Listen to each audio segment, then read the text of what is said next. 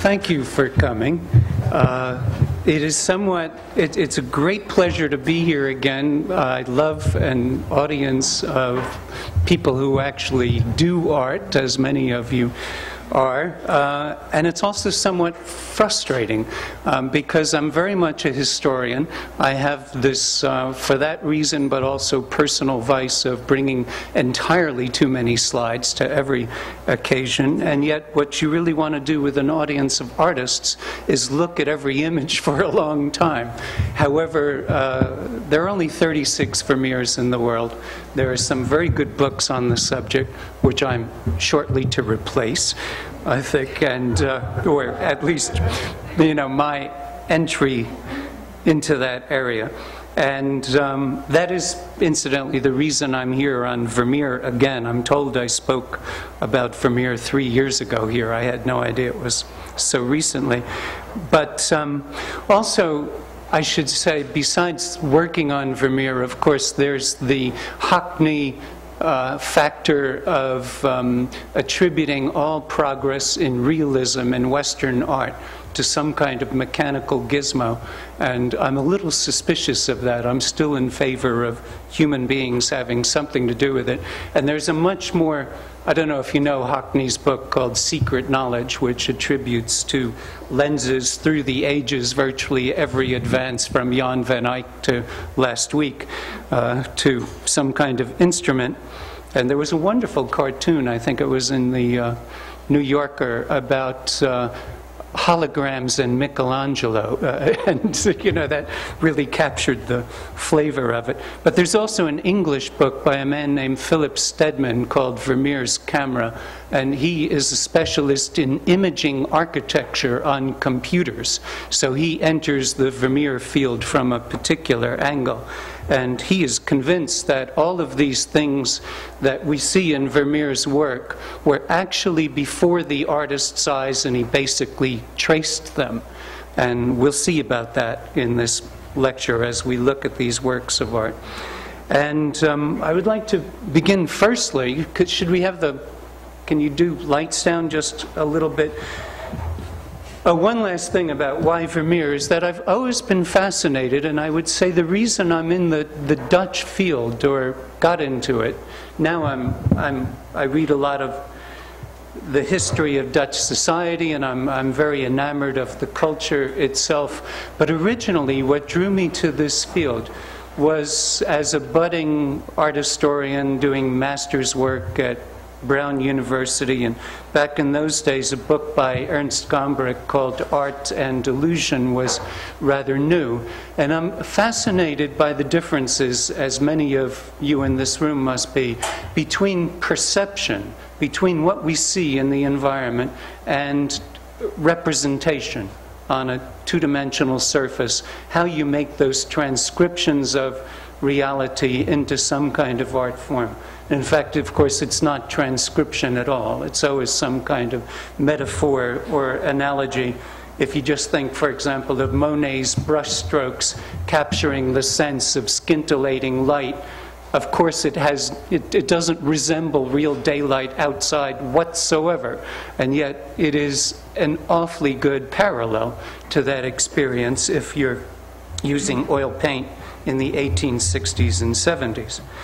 To understand Vermeer, you need to know a little bit about his city first, Delft, which today is regarded by hordes of Japanese tourists and people also from other countries, mostly not from Holland though, as a charming, provincial, rather middle-class, brick-lined place that hasn't changed since about 1700. And there's some truth to that, except for the great university that's in Delft. It is middle class and not as prominent today as, or not as urbane as Amsterdam, Rotterdam, Utrecht, and a few other places.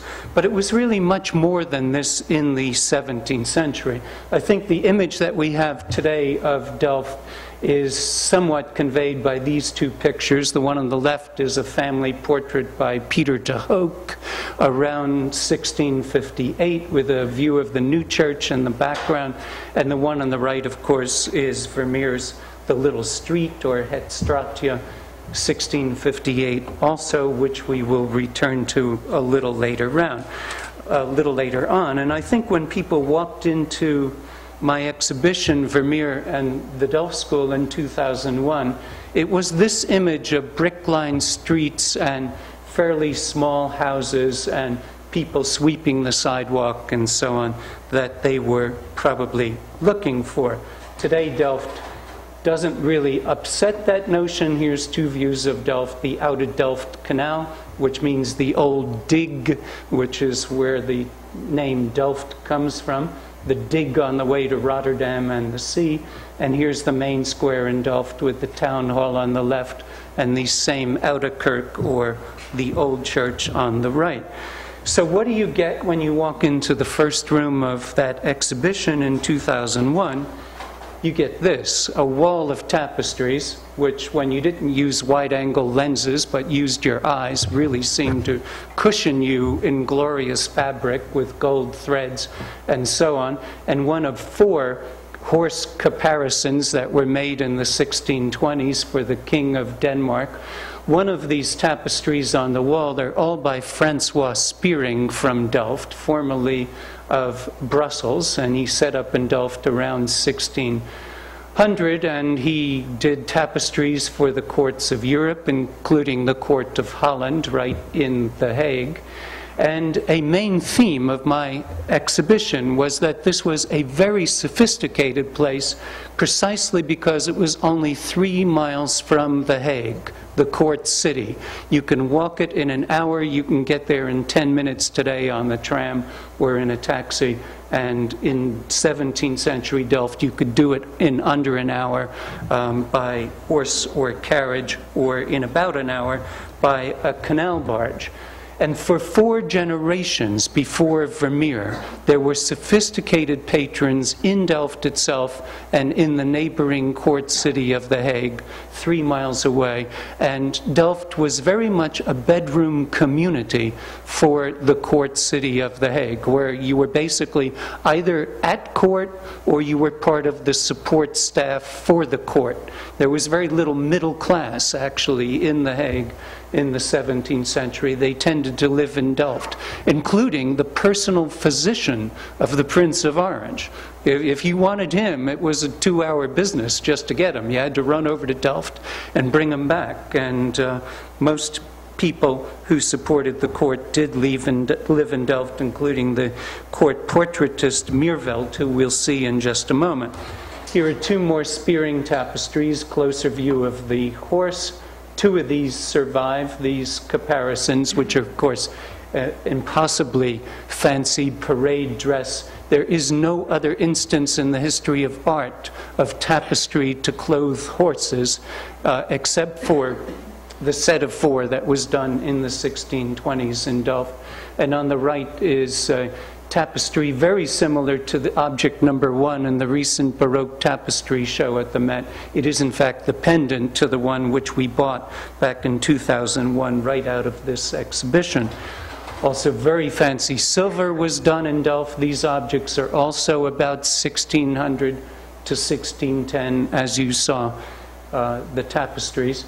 A gilt cup covered, just a fancy centerpiece for a table, and an impossibly fancy salt cellar with a sea monster and Neptune on the top to express the idea of salt, just what you want on your tabletop.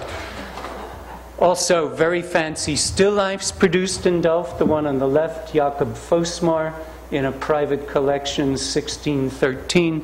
These flower still lifes appealed to people who collected rare plants.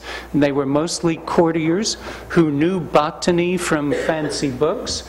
These are still lifes of flowers that never bloomed at the same time, and some of them, like the fritillary from Turkey on the top, no one in the country had ever seen unless they'd been to Turkey themselves. It's picked up from botany books. So both the subject and the large painting itself, it's about 3 feet high on a mahogany panel, are very fancy collector's items. The work on the right is by Balthasar van der Ast, collecting shells from the South Seas and fancy flowers and knowing your bugs and spiders and so on. very much a well-educated kind of subject matter. Here's another work by van der Ast, A-S-T on the left, from the early 1650s. Rather interesting for Vermeer, the format, the table against a window in a corner. He died in 1657, so it's guaranteed that whatever the date of this picture from the early 50s, it's a bit before Vermeer's Milkmaid, etc. And on the other side, Willem van Alst in 1650, which is a fruit still life with beautiful fabric. I might just draw your attention to, we don't have a laser pointer, do we, in the room? But you can see pretty well. Look at, in particular, the highlights on that blue fabric.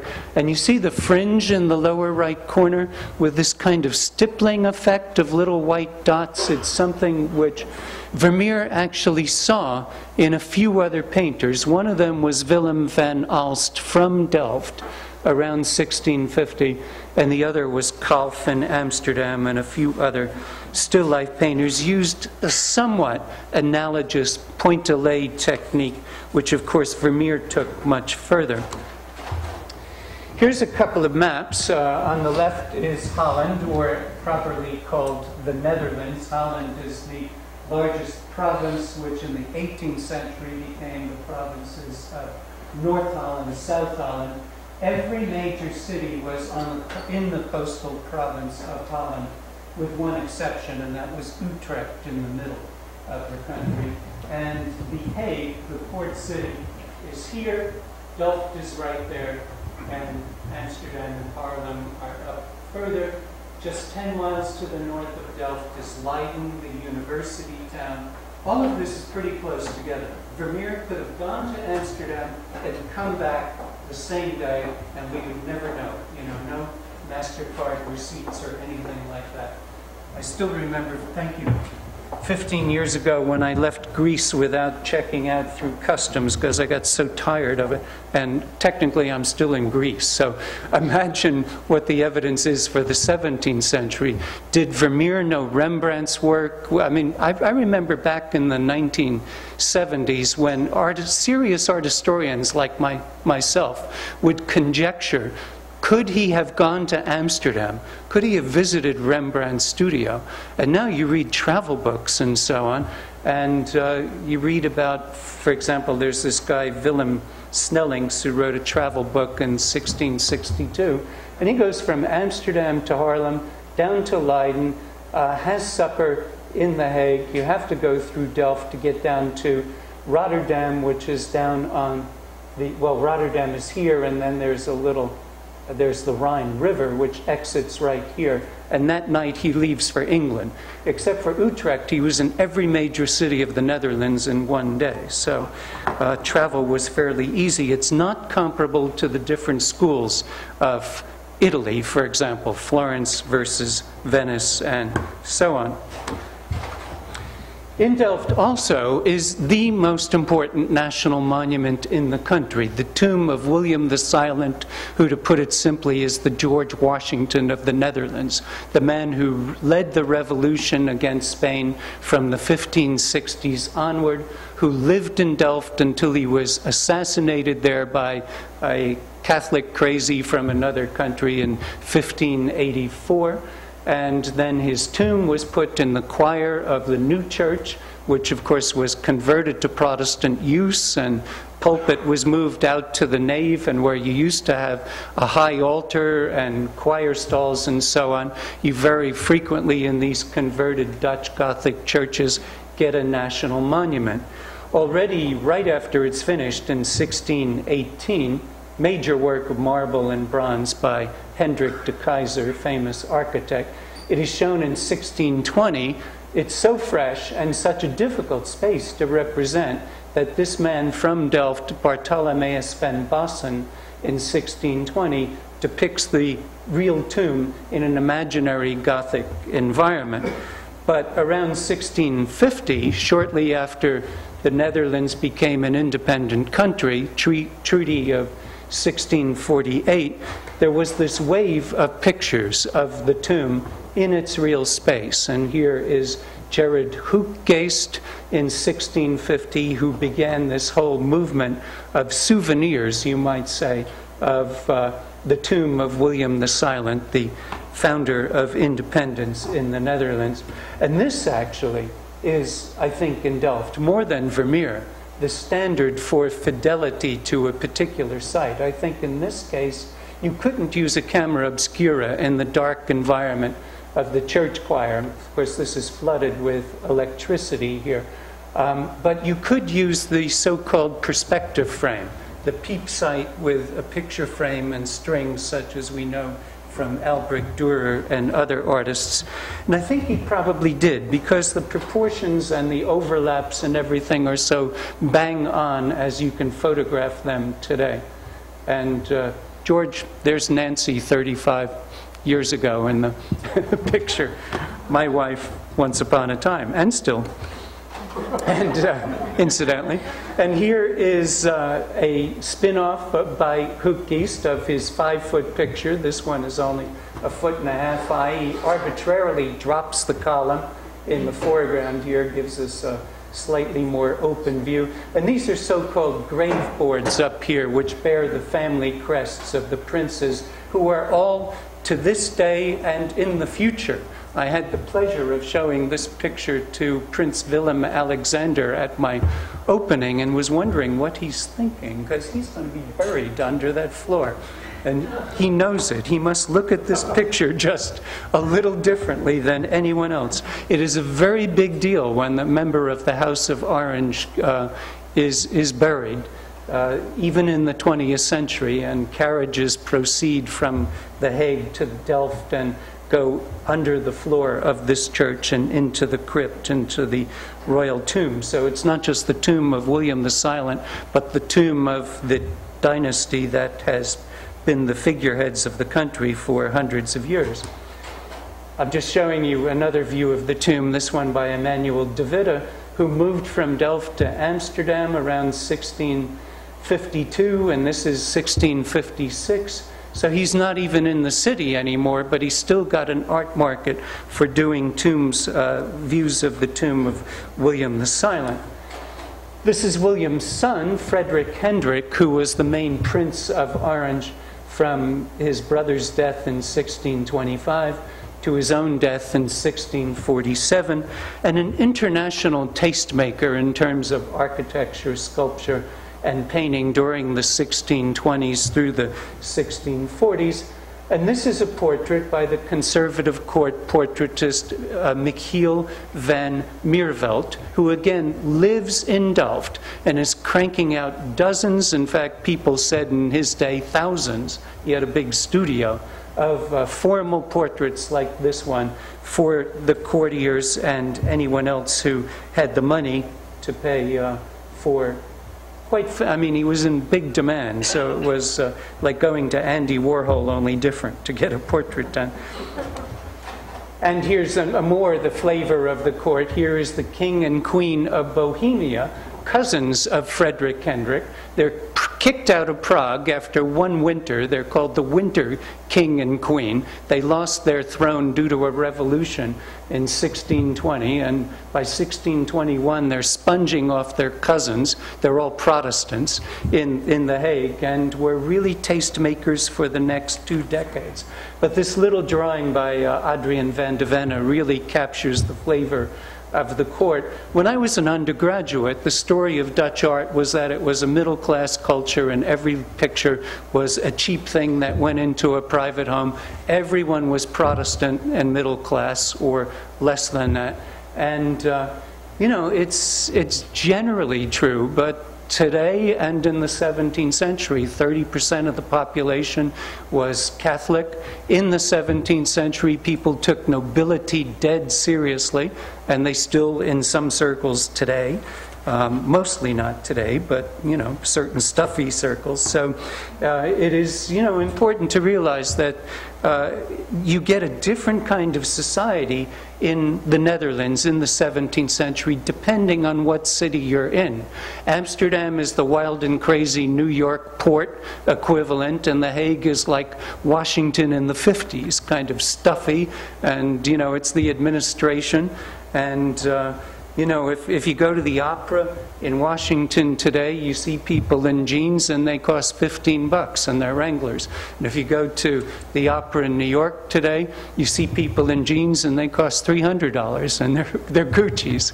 And it's a slightly different tone, and you get something like that between Hague and Amsterdam in the 17th century. Frederick Hendrik had a number of palaces very near The Hague and Delft. This is the Palace of Hanselersdijk with the beach in the distance, the North Sea. We're looking west. You can see formal gardens in the French mode, and he had paintings in it like that Rubens and Franz Snyder's, which is now in Potsdam, thanks to relatives of the court of Orange. Here is the palace at Rijswijk, which is between The Hague and Delft. So 1.5 miles outside the city gates of Delft is this grand palace with formal gardens, and a beautiful wash drawing of it by a wealthy amateur from The Hague called Jan de Bishop. Shows what the palace looks like from the side around 1650.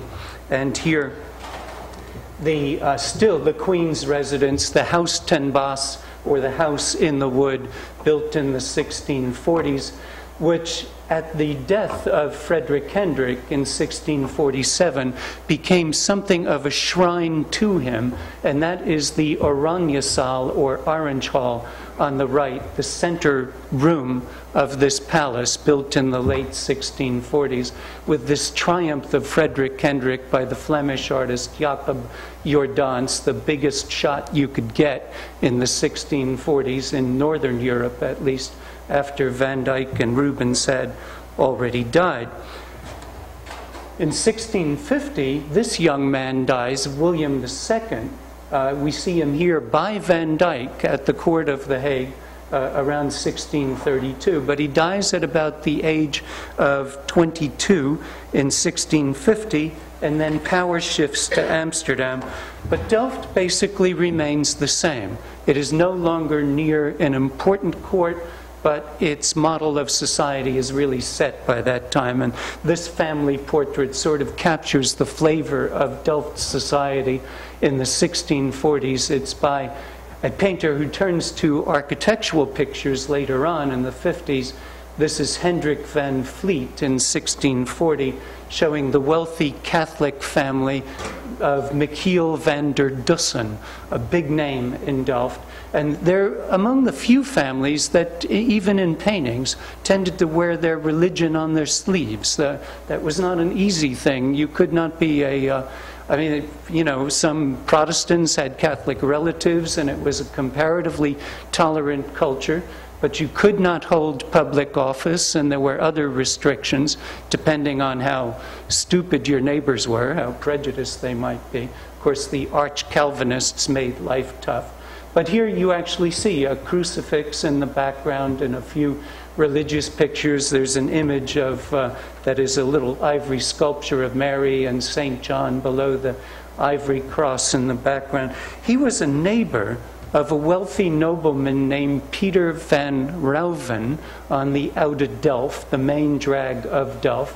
And Peter van Rauven was the man who bought about half of Vermeer's work as it was produced. And this is quite a thing for Vermeer's studies. It, of course, goes back to the discoveries and archives of a man named Michael Montius at Yale University. He died recently, economic historian, and he made the link between this famous sale in 1696 of the son-in-law of Peter van Rauven and all of these pictures going back, in fact, to Vermeer's time in Delft, and then through documents linked loans and payments to Vermeer and so on, and it's absolutely the truth that Vermeer had a patron in Delft, a minor nobleman who had the right of first refusal for his work, which was a common idea at the time.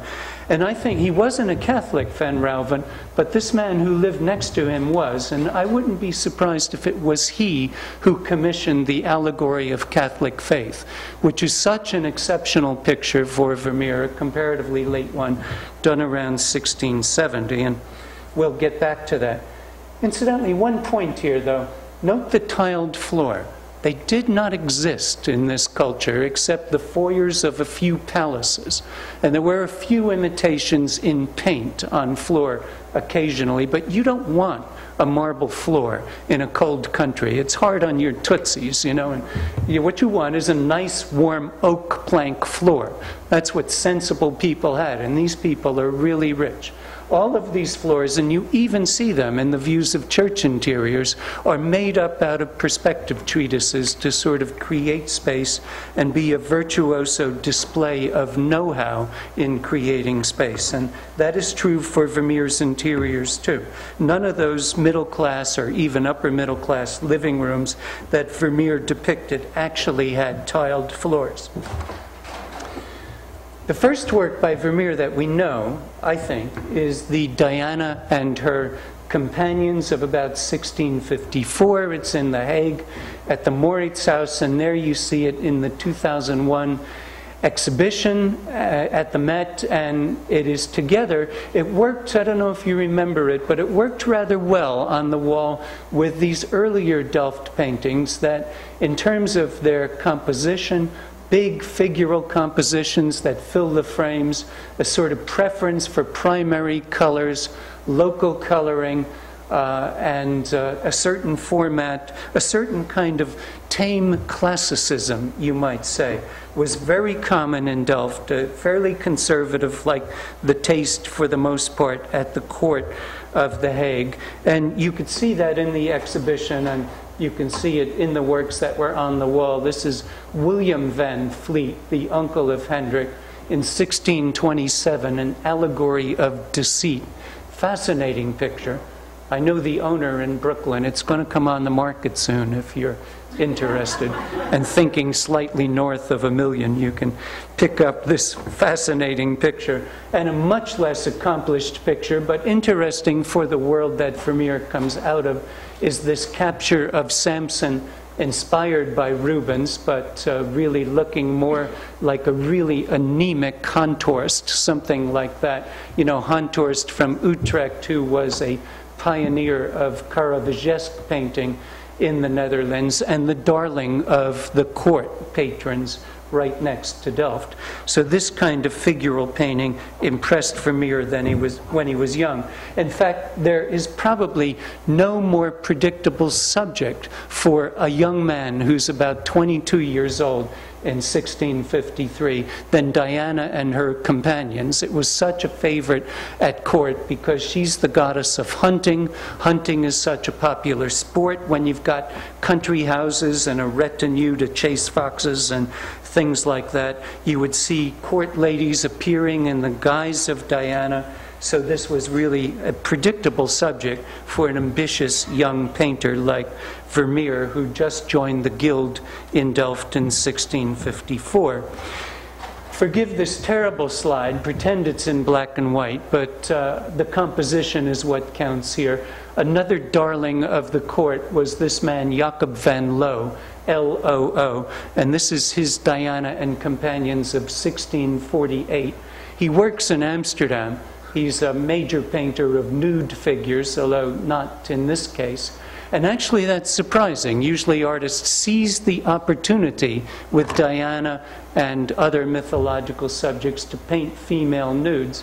And in this case they're all dressed because the lady, with her highly individualized features, is a portrait in this case, somewhat exceptionally, and the other figures are imaginary. So Vermeer is probably looking at various compositions by Van Loo and artists like him, this sort of descending wall of figures right in the foreground, something like half a pediment. But he may also have gone to Amsterdam and seen something much more profound. This is Rembrandt right around the same time, himself doing a kind of classical relief composition which is appropriate for such a serious subject as Bathsheba when she's called to King David's bed. And of course she's already married to one of his generals who's going to be killed off by David, and a maid is preparing her tootsies. I said that the second time. I'm on a tootsie kick tonight. And I don't even have a thing about feet. Anyway, it is interesting in reverse for Vermeer's composition and in its seriousness. I mean, this is Rembrandt right after Aristotle treating the subject of a woman unwillingly called to the king's bed dead seriously, sort of putting himself as much as he can into her position, and clearly she cannot refuse, but there's considerable regret. You may know this picture in its older state, which is this, mostly the addition in the 19th century of sky in the background, which is somewhat embarrassing for people who have described this sky in relationship to other Vermeers, and why those suspicious Vermeers are actually by the same artist. Well, they might be, since the sky is actually a 19th century repainting. And when this was discovered by means of cross-sections and autoradiography at the Moritz house, that sky was covered over. It's still there. If you feel strongly about it, we can take this off eventually. But a sort of wall of vegetation was placed on top of the sky to recreate what is actually under that sky. So this is as close as we can get today to what Vermeer's original composition looked like. It was also slightly wider on the left side, so that this sort of pediment of figures was more symmetrical. In the old days, people would wonder, what are Diana and her companions kind of so mild-mannered and thoughtful about? And Arthur Liedtke actually explains maybe it's the recent explosion in Delft that blew up a third of the town. I don't know why Diana back in antiquity would have strong thoughts on that subject, but there are various speculations about why this picture is so reserved. It's clearly not a portrait, but it's hardly the typical nude babe splashing around in the forest either. And I think the secret is actually this figure in the background, who in the old state looks like nothing more than a kind of marker in space on the way into depth. And now, with this darker background, becomes something much more prominent. And in fact, she's Callisto. She is the girl who got pregnant, and that is something you just don't do in Diana's merry virginal band. That's the rules. These are all virgins, and Diana, the goddess of the moon and the hunt, is the leader of this pack of virgins. And antiquity, you know, Actaeon stumbles into it and gets transformed into a stag just for looking at these babes, and Zeus comes down and impregnates in the form of Diana. That rotten snake transforms himself into Diana, seduces Callisto, she gets pregnant, and she's holding her hands protectively in front of her belly, which is actually rather swollen, and she's wearing this odd kind of quasi-modern dress. It's actually 16th century, and looking very gloomy, since Diana has just said, we're all hot from the chase, it's a muggy day, let's take our clothes off and splash in the water. And according to Ovid's Metamorphosis, one girl shrinks back and, you know, huddles in her clothing, and that is Callisto in the background. This is a guy who just got married, Vermeer. It could even be a tribute to his wife, and I rather wonder if the young lady who is the only one in contemporary clothing, the most loyal of Diana's band, in the foot washing scene in the foreground, is in fact a portrait of Katharina Bolness, Vermeer's wife, but we just don't have independent evidence for what she actually looked like. Incidentally, the dog in the other corner is a traditional symbol of fidelity, And this is a thorn plant. I forget actually which plant it is, but some kind of pricker bush, which is meant to suggest the hard path of virtue, like Hercules at the crossroads between virtue and vice. Just show you quickly two details of this which are interesting for the very white light and the reflections.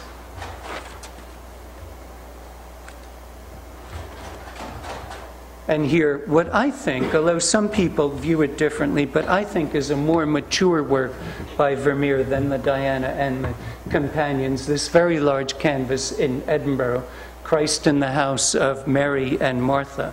It is when you see it in the actual flesh, it is so bold and monumental. It's about 5 feet high. The viewpoint is very low, like an altarpiece, or you feel like you're on a stool like Martha here in the foreground looking up at these figures. And Vermeer, who was born into a Protestant family, converted in 1653 to Catholicism to marry the woman he loved, and seems to have taken it seriously. And I'll bet he started going around looking at Catholic altarpieces like he never had before, and like most artists in Delft would not. And this format is pretty much a bold design of the 1620s. If you think of Terbruggen or Rubens, to do a kind of monochrome background. There's a suggestion of a corridor with an open door and another room, but basically it all serves to project the figures forward like colored sculpture. It's really monumental and quite a bold and accomplished statement after the much more timid design of the Diana and her companions. I'll just show you a very washed out slide, but it gives you a better idea of the folds in this picture. At the same time that it's sculptural and monumental, it's really so agitated in the drapery. You know, Christ has just, Martha in the background is the fuss budget, and according to the Bible, she's saying to this visitor that they don't recognize, but they're religious ladies, Mary and Martha, not any Mary that we know from elsewhere in the Bible. And Martha complains to Christ, I'm slaving in the kitchen, and all Martha does is sit here and listen to you and your nice words about saving humanity and so on. And he says, Martha, Martha, you're such a busy head, but Mary has chosen the better part and, you know, wants the real stuff to chew on, or whatever metaphor is in the Bible. And the drapery, I think, is wonderfully expressive of that. The way there is this kind of busyness in Christ's arm, and the agitation which gets greater as it comes down to Martha, the way the blue of his robe continues into her skirt, and even this business right behind the hand. Look what Vermeer does with the drapery there. It's a little like lightning bolt in the heavens, the sky split, and just, you know, to fold the white drapery like that gives some consequence to the gesture that it wouldn't have if that were just a blank background. And then the kind of agitation here in the sleeve of Martha, who's just been scolded and is looking very demure, kind of sexy, but, you know, also demure with the downcast eyes. There are so many lowered eyelids in Vermeer that say many different things. And in this picture, it's somehow very sensual and very scolded at the same time as she sets down the bread, which hasn't quite touched the table yet. Wonderful shadow under there. If we look at a few other paintings by other artists, I think basically what Vermeer has done in this picture, and it's a theme that you'll see in other paintings too, he has combined two different styles, and he's seen their potential for mixing like no other artist had before him, I think. One is the monumentality of Terbruggen, working in a Caravaggesque way in Utrecht in here 1621, the famous painting by Terbruggen in Oberlin, Ohio, of Saint Sebastian, Saint Irene, and her maid, nearly life-size, monumental sculptural figures in the foreground. This slide has lost its color a bit, but it is quite monotonal in the background. And I think Vermeer has basically combined that monumentality of Dutch painting in the 1620s with something slightly later, the agitation of Van Dyck's religious pictures of the 1630s. Here, the Virgin and Child with St. Catherine in the Metropolitan, which was done right around the time that Van Dyck came up briefly to Holland and worked at the Dutch court in 1632. And the busyness of the folds and the kind of flowing lines of the composition are picked up in Vermeer's picture. Incidentally, the figure type here and the design with stripes, which in some places seem to flow right out of the carpet and into the headdress. And you see the way the carpet sort of embraces this figure and makes her bigger visually than she would be otherwise. There are so many contours in Vermeer that lead into each other and are really significant. He's a master of that kind of thing. In general, what you're seeing in these early works is a young artist surveying the stylistic possibilities of what he knows in his own art world. A bit of the past and a bit of what's contemporary. The first 4 or 5 pictures by Vermeer are all very different than each other, and he's surveying the alternatives, quite like Rembrandt did actually in his early work.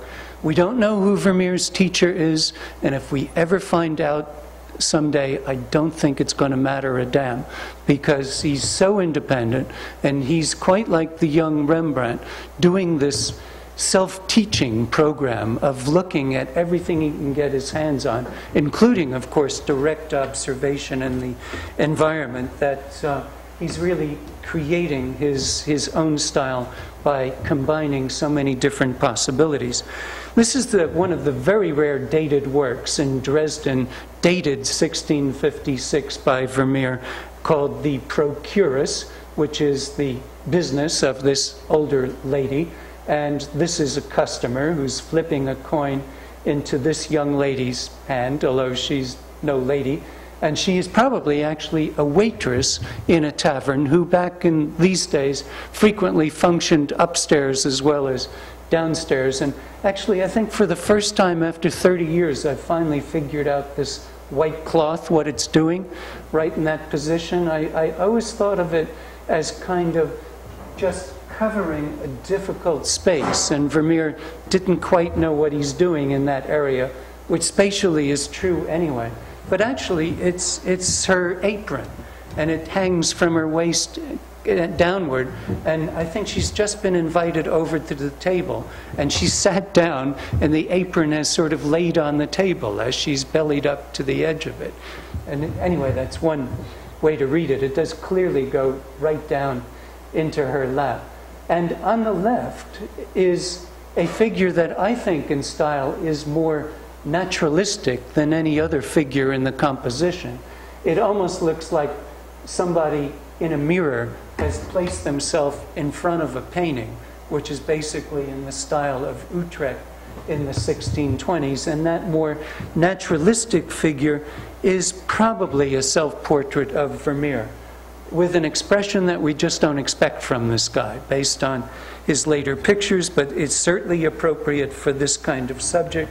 And it was a fairly steady tradition in the Netherlands of artists showing themselves, particularly in bordello scenes. If you know Rembrandt's self-portrait with his wife Saskia, also in Dresden, looking like the prodigal son and his girlfriend. So this is basically based on Utrecht Caravaggesque painting. There are these wonderful moments of observation, the glasses, this gold piping on the sleeve with these little like oil drops catching light, the light on the leaves decorating this fancy hat. Vermeer does this wonderful thing with texture of lace here, which is actually bumpy if you put your fingertips on it. And then as soon as you leave the lace and go into the linen, it's very filmy and milky. So he uses different kinds of paint, bumpy and smooth, to create different sort of textured effects. And this artist, who in the future is a master of space, in his early works just can't quite handle it. Again and again in the early works, he puts up some kind of barrier in the foreground, which works as a kind of foil to define and break up the picture plane. It's almost like the painted canvas is rumpled in this area, and then everything beyond this, which I read as a kind of balustrade or railing with a tapestry thrown over it. It's really kind of irrational and just made up for the picture. It's like a balcony, but it's really a first floor.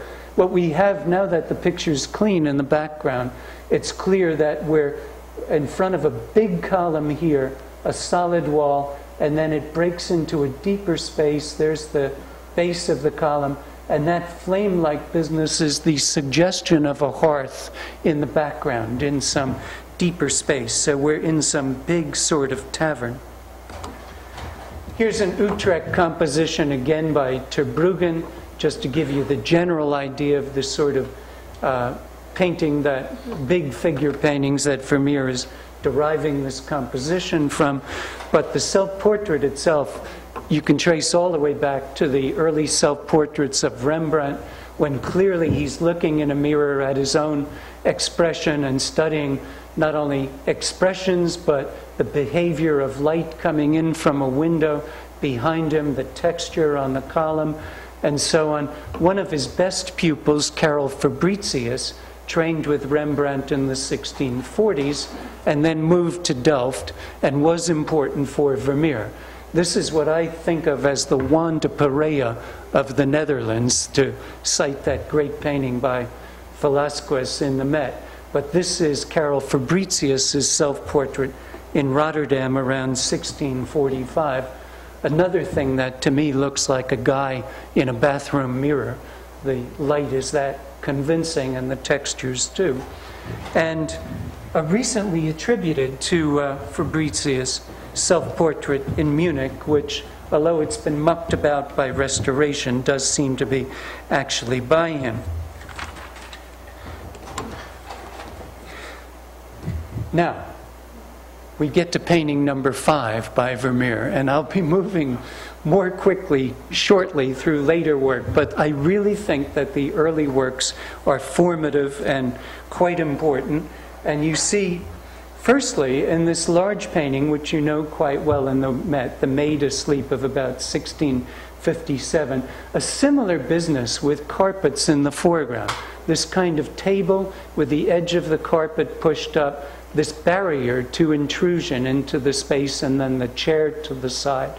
Rather, as in Christ in the House of Mary and Martha, we break into a deeper space in the background, and then a figure right against the wall, as in this case.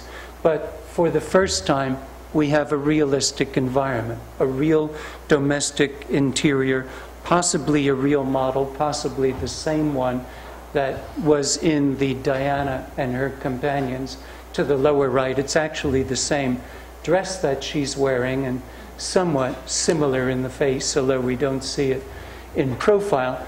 The subject, you may know, is an overdressed maid who's fallen asleep after entertaining a boyfriend, and she's got a glass of wine in front of her.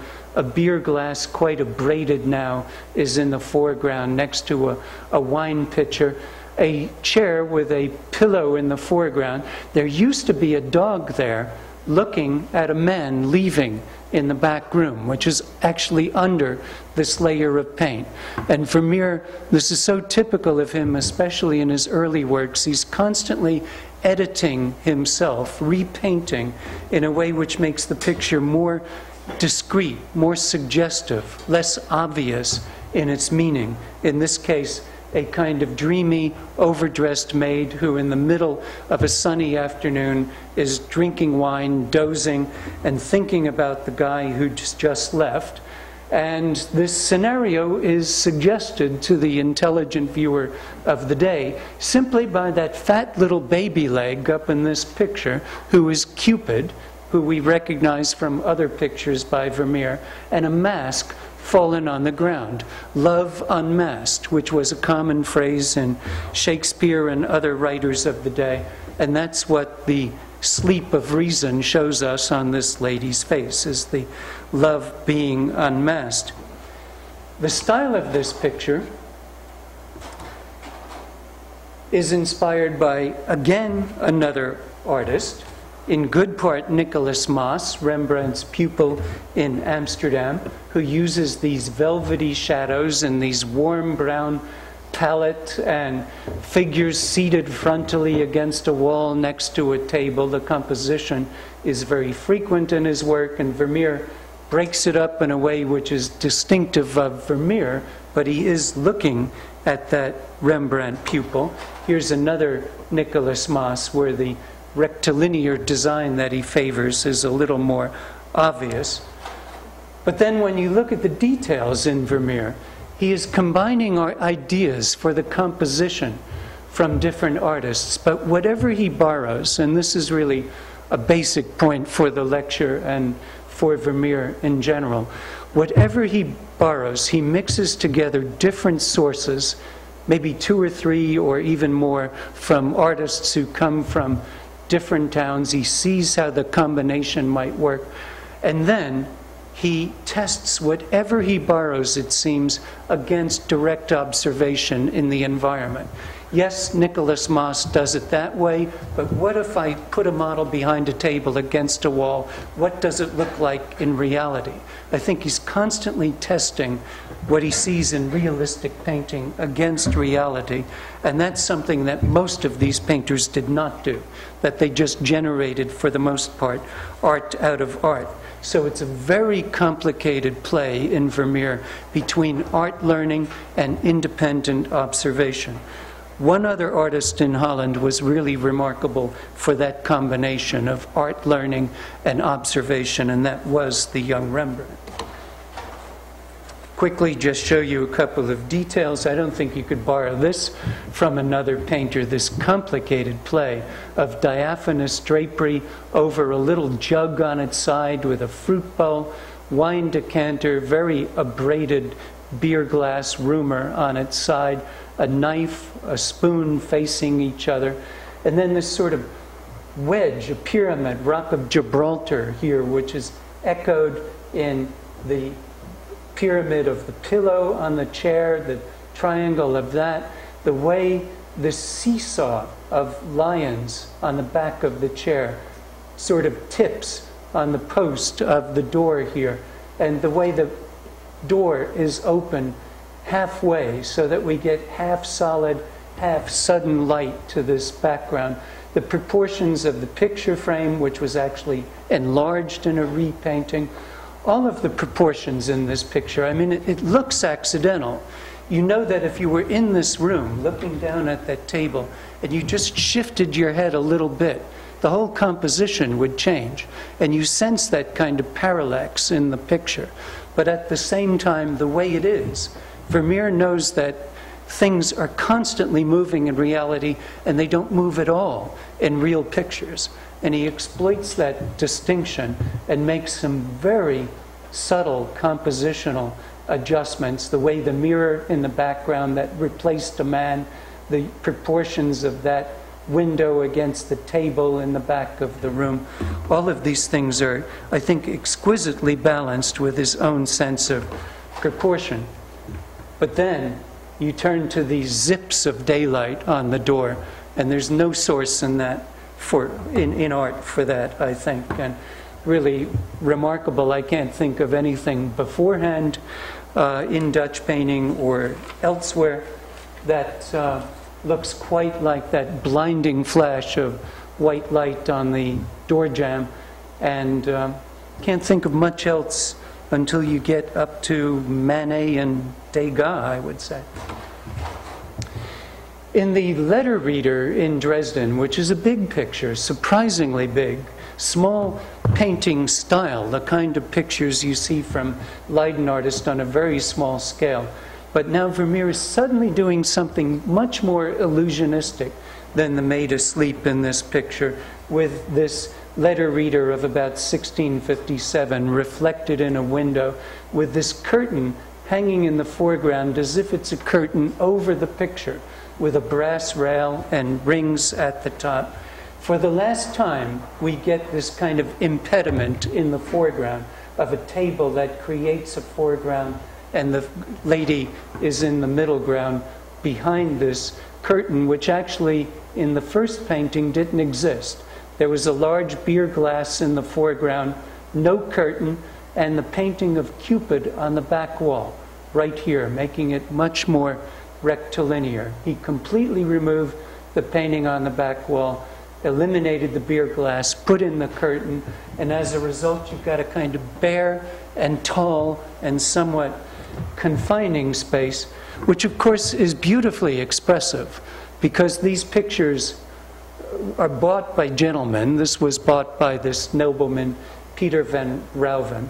He is looking at a beautiful young lady for the first time. It's a woman of a gentleman's own class in fancy dress, not Diana from mythology, etc., from the Bible, or the Maid Asleep, but this time an upscale young lady of marriageable age.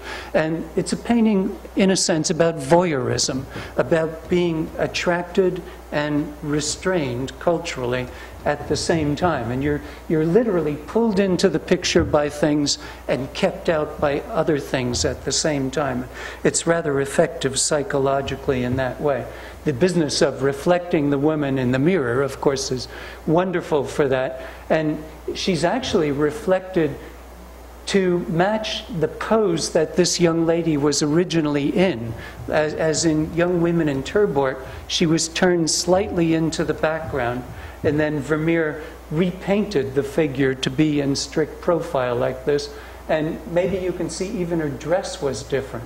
She's got bare skin here and a lower neckline, and now she's got this high white collar. And he sort of, I think teasingly, just doesn't bother to change that detail.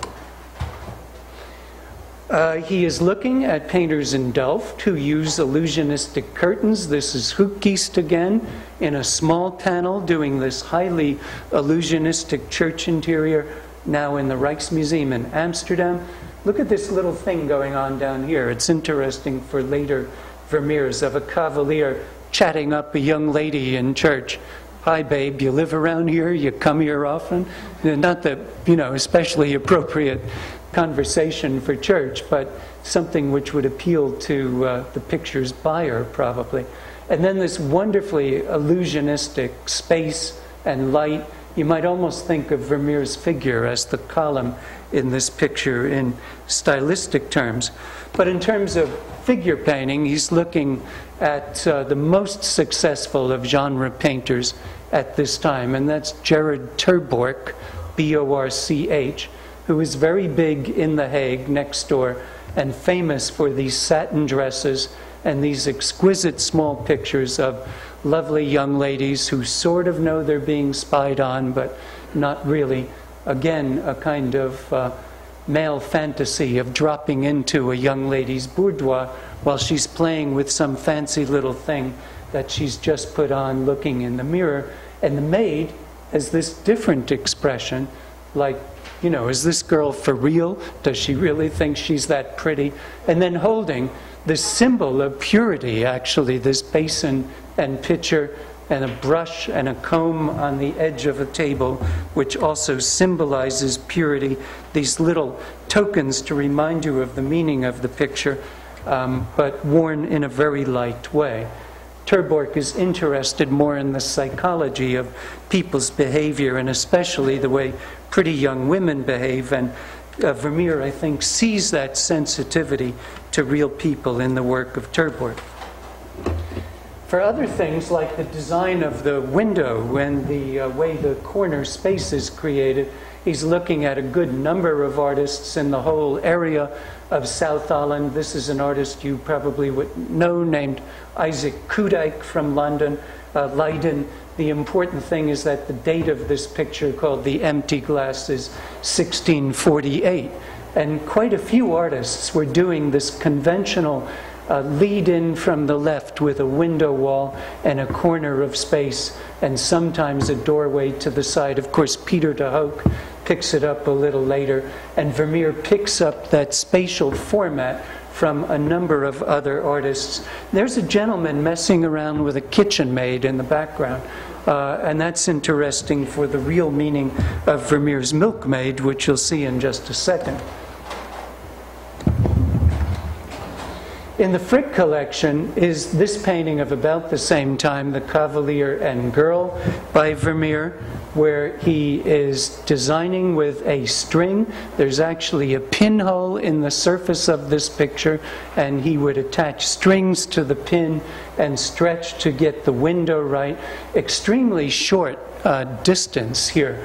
That is, he uses this perspective construction to make us feel very close to the picture plane. So we're sort of looking down on the table and very close to the figures, and therefore there's a sort of jump in scale, or one should really say size, from the man in the foreground to the woman in the middle distance. And that has led some people to think that Vermeer is using a camera. And of course we have seen people using cameras in the 1920s, 30s in this expressive way, with someone very big in the foreground. But what the pin in the picture and a great deal else about it tells us, I think, is that Vermeer is actually constructing the picture from scratch and then testing those formats that he borrows from other painters against reality.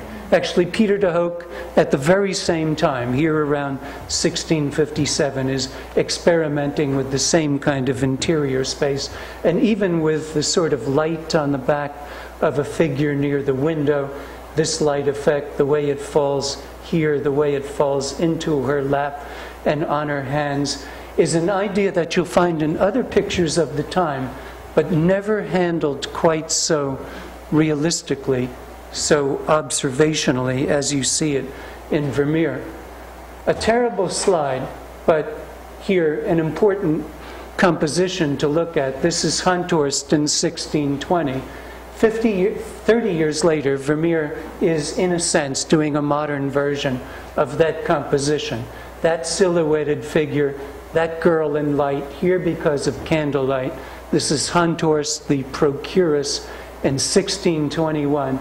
The figure scheme is modernized here, and he splices in behind it the style of doing spaces that we see in Peter de Hoogh, and then he looks at reality and makes both those sources much more realistic. It was even going on in tapestries in Delft at the time. This is a tapestry of the 1640s by Calvenberg, with this silhouetted figure in the background and this woman across the table, and a curtain illusionistically between columns. And of course, this is a very crude composition in tapestry on a large scale made by weavers, but it is one of the middlemen between Honthorst and Vermeer working in Delft. A similar composition by de Hoogh in Switzerland, the card players, very different figures, but similar scheme of arranging the figures at a luminous table close to a window. Look at, for example, the way the chair is angled against the wall, and the way the shadows play here against the finials, the way the light. I think this would have been considered very clever, and it is, by painters of the day. The reflection there, but then on the shadowy side of the figure, light coming from somewhere else, or bouncing off the wall, or who knows what, off the mirror, off of other luminous surfaces. Obviously there's another light source somewhere inside this room. So there's some very subtle light and shadow effects going on in this area, quite as they are in the case of Vermeer. The figure itself is an extraordinary study in light, and I think this is one case where, whether Vermeer is looking at reality or at a camera-like device, I'm not really sure, but he uses this stippling effect, and this point delay effect in different surfaces, in different places, and he varies it according to what he's representing. So when it's gold stripes on fabric, it looks like one thing. When it's reflecting on polished wood, it looks like another thing. And then there's things you can hardly explain in terms of borrowing from other artists. The light on the hands on the glass and so on are really quite remarkable. This is the milkmaid, and it's interesting to look at these two pictures together. This is very small. This is about 14 inches high. It looks so monumental, and they're about the same date, around 1647. And this picture is so, you might say, optical in its values, so much values of light and shadow. This is really the last sculptural figure in Vermeer, really solid kind of figure. And I think Vermeer is looking at Leiden painters who have this very tactile sense. He's looking at Karel Fabricius in Delft, who's doing an illusionistic object like a bird on a perch in front of a bright wall, and that creates a very relief-like effect. Here is Metzu in Leiden, where you get this very tactile approach to objects, the bowl, the woman, the plants, and so on.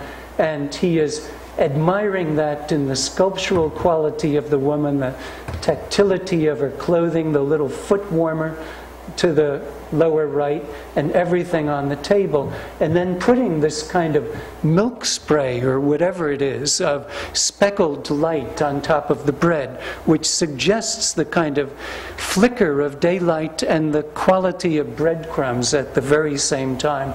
And then the business in the background of the basket contrasted with the brass and the reflections on the wall and the plaster wall. There is both optical and sculptural or tactile values going on in this picture at the same time. Milkmaids, incidentally, were among the most seductive thing that a gentleman could think of in this period. And my colleague Arthur Liedtke in Washington calls this picture one of the most dignified, reserved, monumental, virginal, whatever you want to call it. I mean, it's really the Madonna of the cow meadows for my friend Arthur. And I'm afraid he's not thinking what this picture would have meant to a gentleman in this period. And of course, Vermeer is so subtle that we don't see it. We don't think of this woman as seductive. But if you knew the diaries from this period, like Samuel Pepys, and just the habits of upscale gentlemen when they went to inns and, hey, boy, that girl in the kitchen looks pretty good, and zoom, they're in there, you know, and making propositions and so on. And there was, in Dutch culture, for 200 years before this, these stories about milkmaids. I mean, you may not like it, but it's true. It goes back to engravings by Lucas van Leyden and so on. Here, for example, there's a milkmaid by Franz Snyders, or a member of his studio, pouring milk, and the point is the vessel, which back in these days, any doctor would tell you, and any artist would tell you, that a woman's womb and vagina, excuse me, were shaped exactly like that. That's what they thought, anyway. And it was used in medical textbooks as a diagram and so on. And as a result, this kind of milk jug was considered hilarious in dirty pictures and is meant to suggest a sort of sexual overture. There's other symbolic forms, birds and cabbages, and I don't have time to go into it, but you can see this sort of kitschy-coo look in the eyes. And this is a long tradition for generations before Vermeer. He treats it so subtly, and what's on the girl's mind? Does she know we're looking at her? Seemingly not, but there's this little smile on her lips. It is again about voyeurism. It's about the male viewer being drawn into the picture, but also being held at a distance, knowing he can't enter this tiny little illusionistic world for reasons of culture and for reasons that it's just an illusion, just a painting. It's really meant to be rather complicated psychologically, rather like watching a a film with a racy subject matter today. Incidentally, there are little cupids on the floor tiles. The foot warmer was a naughty symbol in these days. Basically, it suggested hot pants because you put your feet on it to get your feet warm. And again, the jug is used repeatedly in pictures like this sexy little drawing by a man named Jacob Bakker of the 1640s. These girls are always cute, and somehow their innocence is very attractive. Incidentally, again, Vermeer has used a pinhole and a string in this composition, and there in the X-ray you actually see evidence of the pin. Now, what should I do about time? Some of you have to go. I could use another 10 or 15 minutes or so at least. Keep rolling, and if you go storming out of here, that's okay, I understand. But we will move quickly, and I know this is frustrating. I'm not looking at these pictures like some of you would like to look at them, and maybe it'd be better to come back and just look at maybe 5 or 6 slides at a time. But this one, I think, is really important for our subject. It's Vermeer's 1658 glass of wine in Berlin, which was in the Delft show of 2001, and a Peter de Hoogh of the same moment. And they were fashions for a year or two in picture design, just like there were fins on catalogues for 1 or 2 years and then they disappear. And this kind of boxy interior with frequently ceiling beams, floor tiles in a very demonstrative way, figures at a table in the middle ground, frequently some fancy furniture in the background. This is the Education of the Virgin by Peter de Hoogh, so it's a kind of comment on this young lady and her suitors who have dropped by to visit her, and the other woman is a maid. And Vermeer shows a young lady in her own house with a visiting gentleman who doesn't bother to take his hat off. That wasn't so discourteous at the time, but he's clearly not living there. He is a suitor who was in this chair in the foreground. He was playing that cittern. We see songbooks spilling right off the table and off the chair as well. And he's been singing songs to her, and she's such a stiff prude that hasn't melted the ice whatsoever. And Vermeer shows you that in her pose. This sort of, it looks like the old Ed Sullivan show, where he comes out like this and keeps the elbows in tight. And I mean, this guy's coming on to her, and what does the pose say?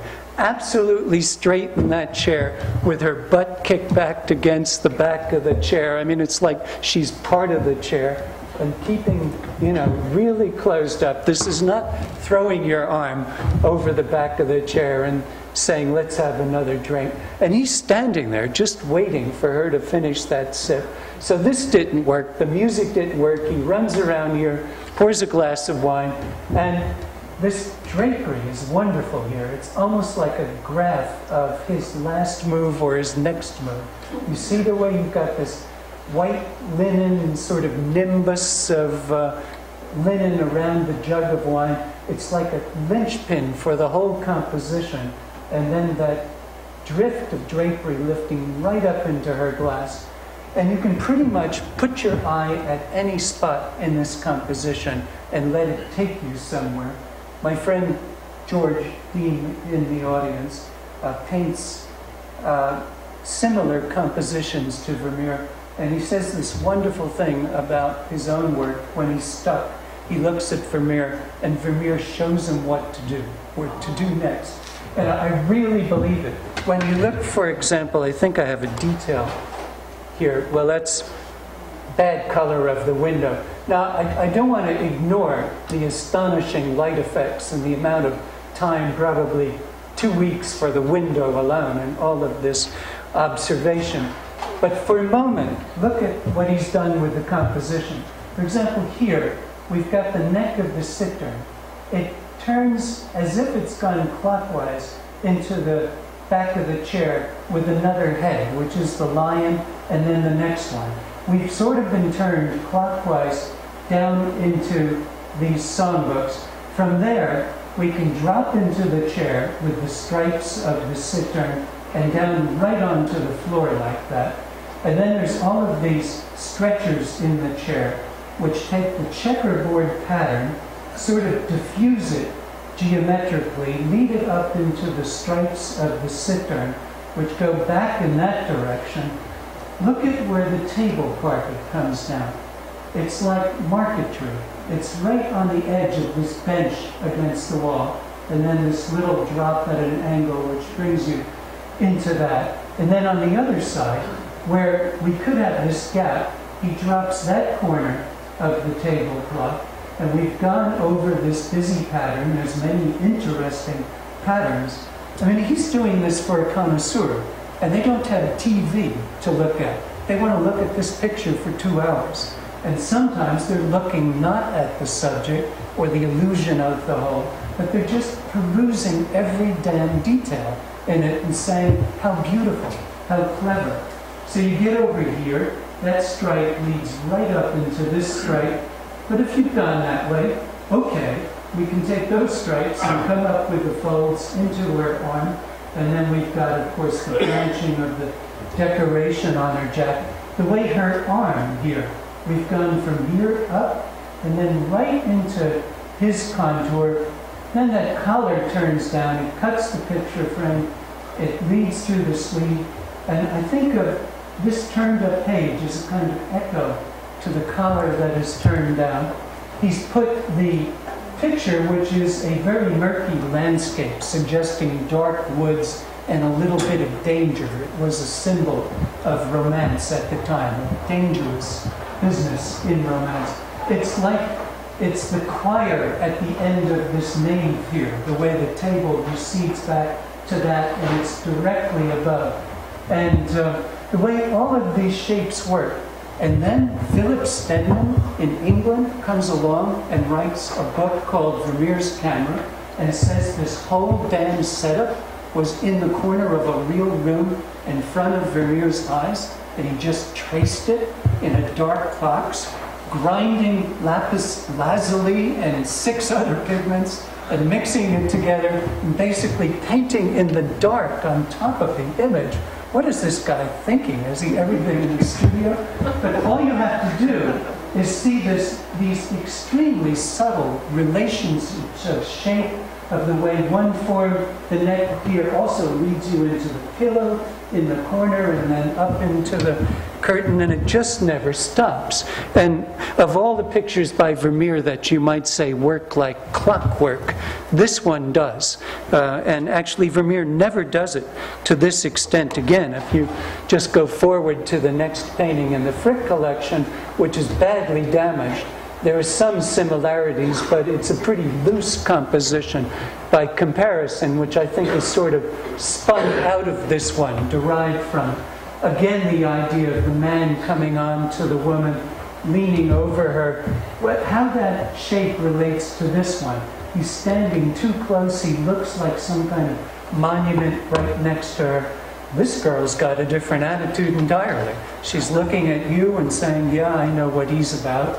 And he's handing me music, but he uses it as this sort of excuse to put his arms around me. And there's this beautiful wine pitcher, again, a kind of linchpin. I don't want to lose this for a second. That chair, parallel to this chair, their distance from that point, the way this plane works against that plane, these different turnings in space, and the gorgeous light on the back of that chair. I mean, suddenly in the middle of busyness, you've got a totally blue parallelogram, intense blue with these white specks of light on it. So this is 4 months' work put together very carefully. And the idea that it was produced essentially by an optical machine is just downright Philistine. Tell your friends and neighbors that's the case. I feel strongly about this. We'll skip over a couple of comparisons, but here I just want to show you. This is in Braunschweig, another closely related picture. These 3 date from 16 58 to 60. And this picture, I think, is a bit of a flop. He's looking at Franz van Mieris, who goes over the top with stagey expressions, the quack doctor visiting the lovesick lady. It's all a charade. He's not a real doctor. She's not really sick. She's just swooning with love problems, and he's given her a urine sample, which he holds up to the light and says, gee, it's kind of pink. Your gallbladder shot, or something like that. And you see that kind of surprisingly exaggerated expressions for Vermeer in this picture. And in both the stagey figures and the illusionism, both of these paintings are small, but the one on the right is only about that high, and bad color in the slide, of course. So it's a bit out of character for Vermeer. But after looking at the Berlin picture, The Glass of Wine, look at this form of this man. Do I actually have the Berlin painting? No. The way this form works like some kind of mountain in China or something. It's just too damn symmetrical here. It's sort of a sheet of cardboard with some folds, and then a hand and a head pop out of it forward. And what are we going to do here? He comes down to the table. What is this man's spatial relationship to that table? He's close to the woman, he's next to the table, but which is it really? Well, it's not clear, so what do? We throw a big tablecloth right in there where the space isn't quite clear. And yes, it leads into her knee, it leads into him, it carries up to there, but it sure doesn't work like that Berlin picture. And I think although there's beautiful passages of painting in this picture, it's just not put together to the same degree. There's wonderful aspects, the reflection. I think it's much more beautiful in its execution and its light effects than it is in the design of it. Do you agree with that? Do you see it or disagree? Or I mean, it's interesting to see Vermeer screwing up a little bit, and then you realize how wonderfully put together the most successful ones are. Let me just quickly go through some slides, and I won't say everything I wanted to say about them, but the Little Street, 1658, also inspired by Peter de Hoogh around the same time, pictures like this. These paintings were collector's items where painters showed off their brick walls and ability to paint textures, bricks, light effects, and so on. There is a nice subject here. It's a very old house, 200 years old. The body of the house, and you might say the soul of the house, and the family that currently lives in it, is something of an improvement on the kind of domestic subject that Peter de Hoogh routinely did for middle-class buyers. But I think it is also an essay in bricks for the collector. This is a Delft painter named Daniel Fosmar around the same time, doing this demolished wall of bricks with wonderful effects of plaster contrasted to that, and the trees, the bit of Delft that blew up, so it's also rather poignant with these foundations now with grass growing. But it's really an essay in textures right on the surface. And Vermeer's picture, if you look more closely at it, now this painting is again that high. Imagine painting it yourself and you're doing this wooden shutter which is 2 inches high, and you come to the edge, and what do? You make a black line to suggest that it's set into the woodwork. How much more do we have here? 3 planks, the middle one worn down more. The brick here, obviously this doorway's been reconstructed. It used to be an arch. They threw in a lintel. These bricks at the side are busting up as a result. It's carrying the weight of ages on top of it. These little dots of paint suggesting mortar and so on. But all of these extraordinary effects of texture and substance with oil paint on a really rather small scale. It is a virtuoso performance, and really, although a rather domestic and simple subject. It's very much a picture for a man who knows paintings. Also, the blurry way that the cobblestones, which are wet in the foreground, look sort of just like wavy lines, and this line of water running in this channel here. You just have to, go to the real picture and dwell on every square inch. And when you look at a good Vermeer book at home, turn some of these things upside down or sideways and look at the design and the details then. And you'll see things, I see things after 30 years that I never saw before in Vermeer. In the view in Delft, it is a remarkable exception for Vermeer, probably a commission from his patron. It too would have been 4 or 5 months' work, and it is so unrepresentative of a view of Delft. This is the standard approach by a man named Hendrik Vroom back in 1615, showed the 2 great churches, the canal from The Hague, fortifications, town hall, etc., shipping, business, whatever. It's a profile view which gives you a kind of inventory of the whole city with its mills and fortifications. Vermeer centers on the absolutely most picturesque corner of Delft. These 2 old gates, which happen to be together, and this bridge in between them. Here is another picturesque approach of the time, again Daniel Vosmar. And this is, I think, typical of the 1660s, where a mill intrudes in the middle of the monuments and means nothing unless the guy who owns that mill commissioned the picture, which is not very likely. Then this picture is about being picturesque. Water reflecting in the foreground. And he is nowhere near as capable as Vermeer, but it's a similar idea. I think this painting, the subject was chosen, this particular view of Delft, for 2 possible reasons. It is the most picturesque angle on the town, and Vermeer's patron lived right down that street. That's possible, but it's also the place that everybody landed when you came to Delft. This extraordinary little drawing by a man named Jan de Bisschop shows that quay right there. We're walking along, it looks like a sidewalk of New York or something. We're in broad daylight. We're walking past a big fortification that's right out here.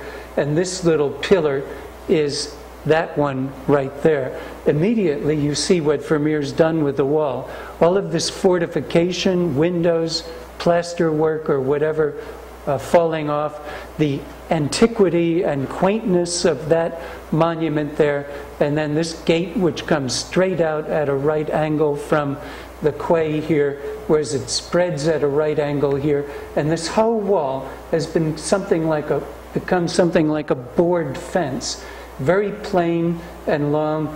He has stretched everything, the roof lines, the town wall, and the proportions of things in general.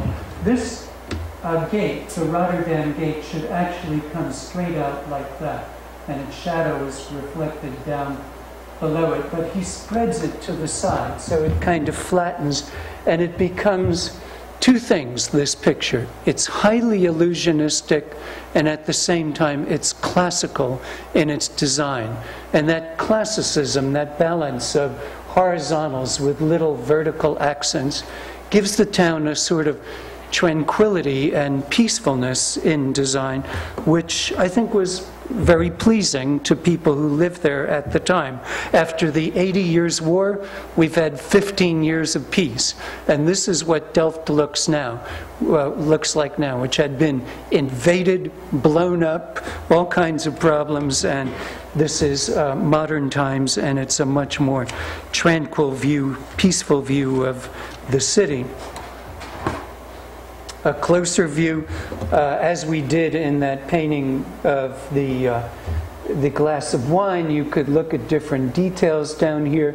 For example, look at these reflections, which we know from X-rays used to come down to here, and then Vermeer stretched them so that they came all the way down to the opposite bank. They used to end about here, and he drew them down in a repainting. This tower just happens to fall between those 2 posts.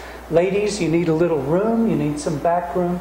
Okay, light reflection behind you, behind the boat. And then over here, these wonderful proportions, which I think if we look at, I think I have it, a drawing of the period. Here's what this gate actually looks like. And he simplified it, made it broader in its proportions, and then put this screen of dots on it. Here they describe mortar. Here it's the wet planks of wood in shadow, in a shadowy part of the boat, suggesting light bouncing off the surface, but it doesn't really bounce there. It's also on the shadowy side of here, and it's also on the highlighted side. So he's using this optical device which suggests the scintillation of daylight and reflecting water. He's using it wherever he wants it to create this kind of overall impression of brilliant daylight. But he is certainly not just copying it from where he happens to see it. Actually, you can see right here that the whole boat is repainted and has gone transparent. It used to be ending right there, and then he wanted to bring out the back and make it look a little more sideways and continue this line. Now, I don't mean to neglect things like this. I mean, the reflection there, and you see this business in blue? That's a little wind right on the surface of the water. I've just never seen that. That's like those zips of light on the edge of the door frame. Suddenly he does something. We think we've understood the picture. We see the compositions put together in a studio by a real artist with a great sense of balance, and then zoom in the middle, gust of wind on the surface, and suddenly, you know, reality just slaps you across the face, and he's frequently doing that. I don't know if this comparison is overdone, but I just want to make the point. This is sort of the taste of the time. This balance, I mean, this is France, Sebastian Bourdon, classical landscape of the 1660s, the same time, totally abstracted, but something of a similar sense of blocks and frontality and different layers of space done in a French rather than a very Dutch way. Should we quit now? No? Geez, I got to go home at some point. Okay, just a few more pictures. I don't have to explain this one. This is in the Met. I would call it early mature for Vermeer. He is giving up objects in the foreground. In the 1660s, you'll see this from now on, he tends to move everything to the middle ground. It is sort of an optical way of doing space. No more tactile leading building blocks through the foreground, but showing kind of a screen of light and color values at a certain distance, not too far, not too near. And in that, a window, a forearm. It's like if he took anatomy class, he just deliberately forgot it right there. This is not an arm that tells you anything about arms. If you came from Mars, you would say an arm consists of a broad band of shadow with a highlight on the edge of it, and it's got no third dimension. And it's a wonderful suggestion of how an arm might appear backlit at a window. By the way, the glass is totally murky, except right there at the fingers, where he wants to show us the fingers. We see nothing else, and then these wonderful effects of light. And then in the head, which, by the way, is awfully abstract, the lines of the nodes lead right up into the eyebrows like some classical sculpture. She's really quite egg-like. But then the drapery, this kind of morning toilet scarf that women in upscale houses would wear in the morning when they'd wash their face and do their makeup. You know, you don't strip down and jump in the shower back in these days. Basically, you just do your face. And she is protecting her good day clothes with this scarf over her shoulders and her head, and will probably take them off later. A lot of maids did not. But it's a wonderful opportunity for creating these transparencies, like the line of the back of her head through the linen here, and the actual yellow and blue of the costume down there. And of course I'm just showing you quickly a church interior with similar effects of light and space. De Witte also tends to compress everything into the middle ground for this optical way of describing space. Do you get this point here? Composition, two pictures of around the same time, similar poses. Does style matter in Dutch art?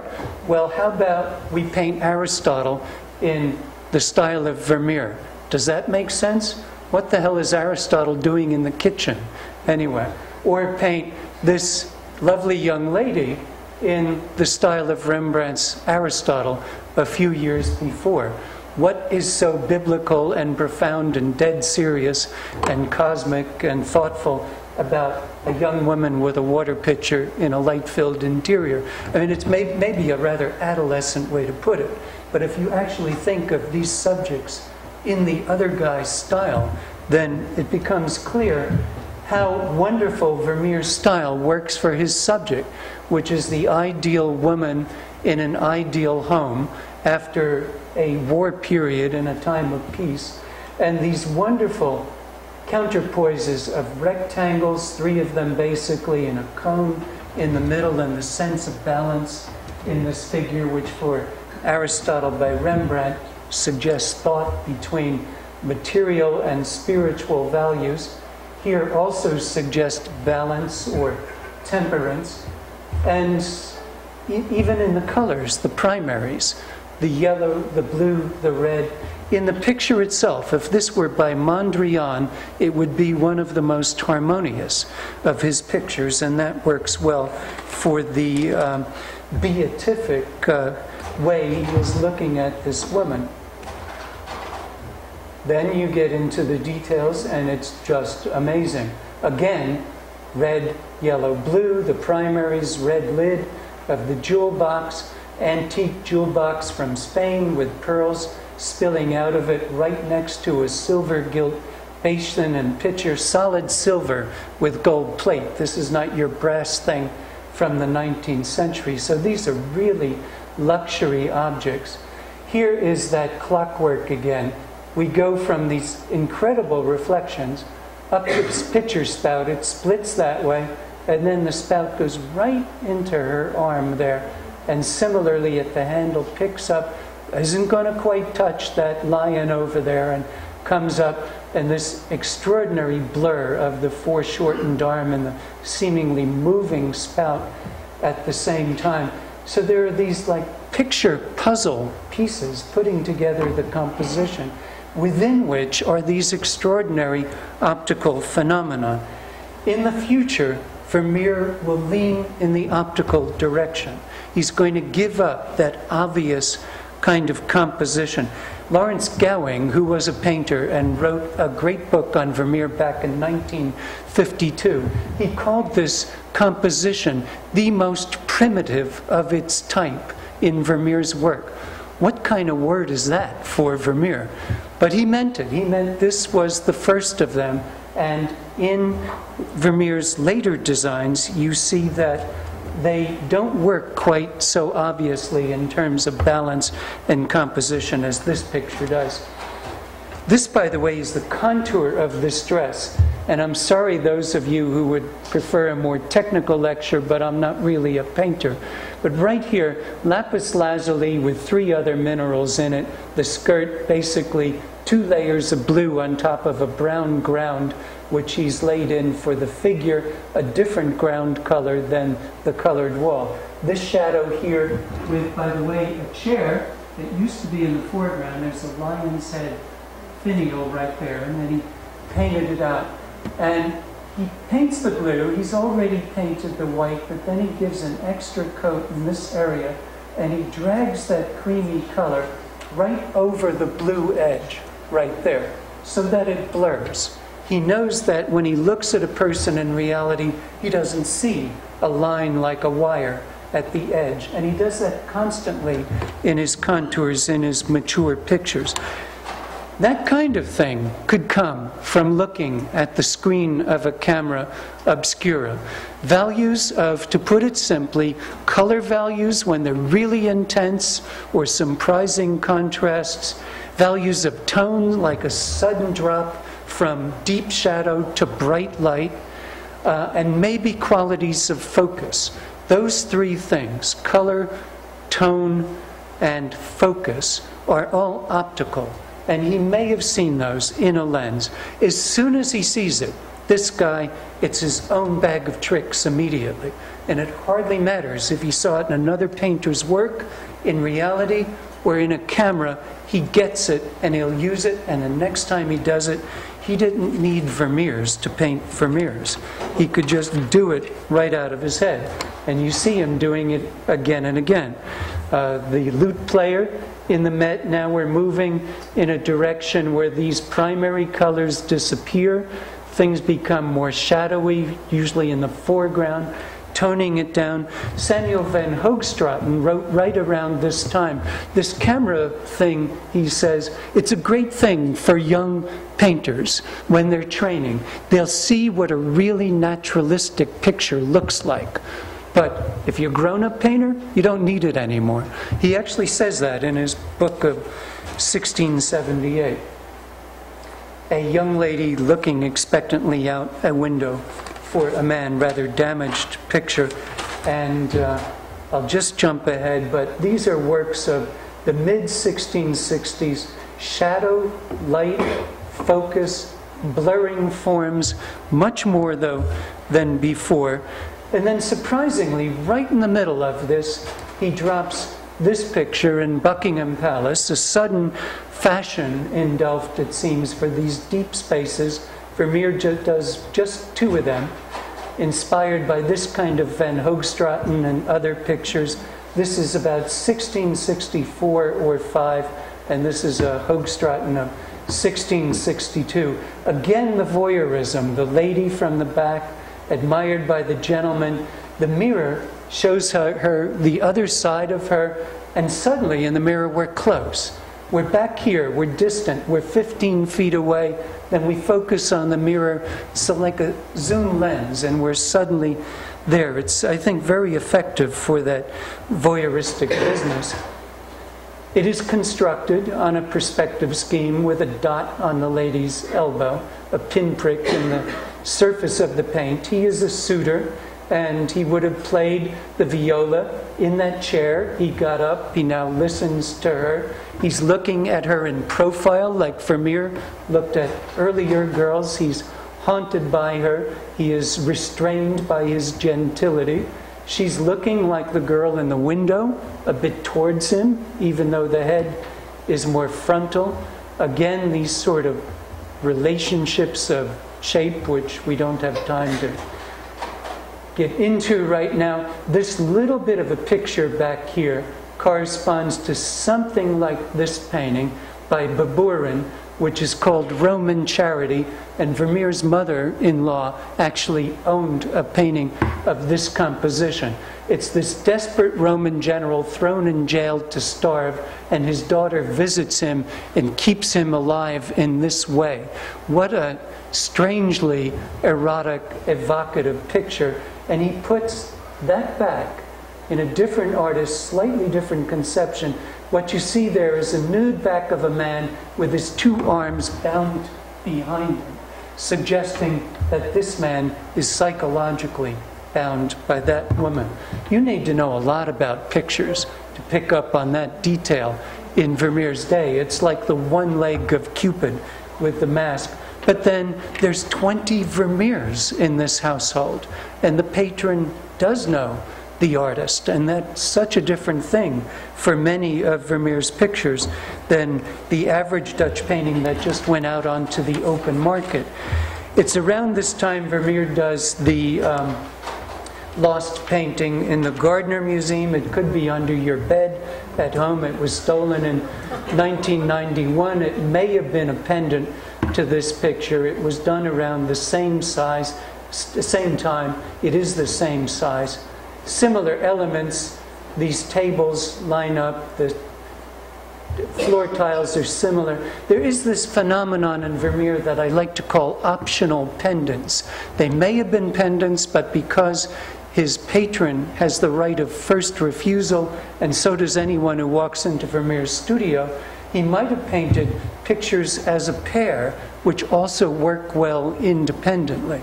That's possible in this case. The concert is really about genteel people behaving well in high society, and there's a contrasting picture of mercenary love on the wall in the background, and also a contrast of two kinds of landscape, Arcadian and peaceful versus shadowy and wooded and slightly dangerous.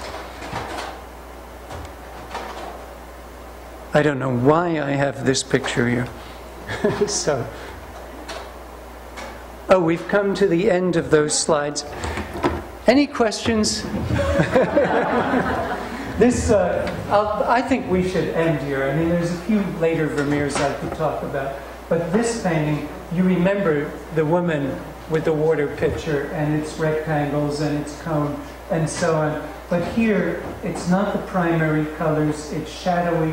You can see how this whole business here of her skirt, the table, that chair, this chair works as a kind of base for her, and then she is coincidentally against this map, which used to be multicolored in an earlier Vermeer, but it's now kind of monochrome. The most shadowy part of it sets off her luminous profile. The lightest part of the map catches the beautiful line of her neck and back behind it.